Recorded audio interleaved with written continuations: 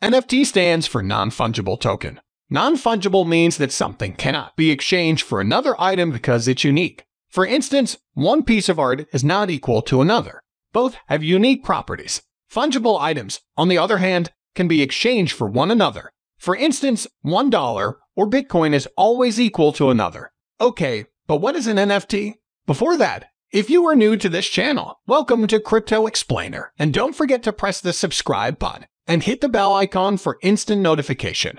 NFT are tokens that live on a blockchain and represent ownership of unique items. Why is that useful? Well, tracking who owns a digital file is tricky because it can be copied and distributed effortlessly. So how can you prove who's the original owner when everyone has an identical copy of the file? An NFT solved this problem. Imagine that you made a piece of digital art, essentially a JPG, on your computer.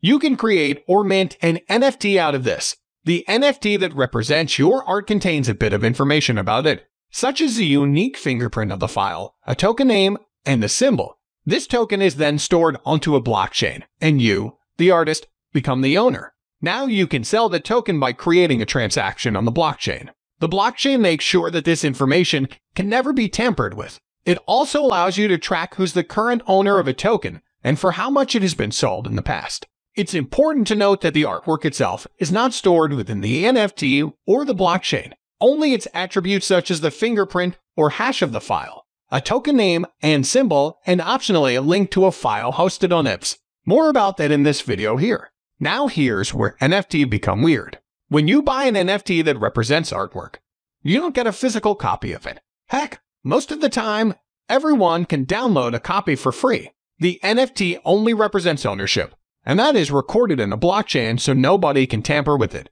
Some say that NFT give you digital bragging rights. And to make it even weirder, while the token owner owns the original artwork, the creator of the NFT retains the copyright and the reproduction rights. So an artist can sell his original artwork as an NFT, but he can still sell prints. Aside from digital art, NFT can also be used to sell concert tickets, domain names, rare in-game items, real estate, and basically anything that is unique and needs proof of ownership. I hope you found it interesting, and if you did, consider subscribing to this channel. Thanks for watching. Until next time.